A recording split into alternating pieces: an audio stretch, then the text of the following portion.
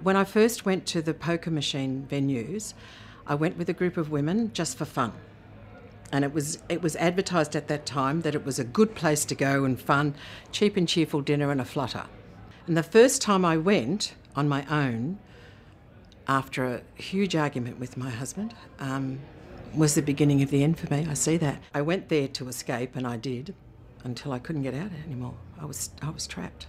And when you don't know what to do about it, when something hits you like that, ask for help. And I've learned since to find other things that nurture me and feed me instead of just zoning me out.